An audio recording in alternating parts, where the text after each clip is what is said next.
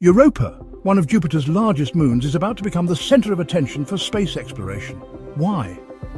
Because beneath its icy surface, Europa might hold one of the most exciting possibilities in our solar system: alien life. Europa's surface is covered in a thick shell of ice, but below that ice, scientists believe there's a massive ocean, more water than all of Earth's oceans combined, and where there's water, there might be life.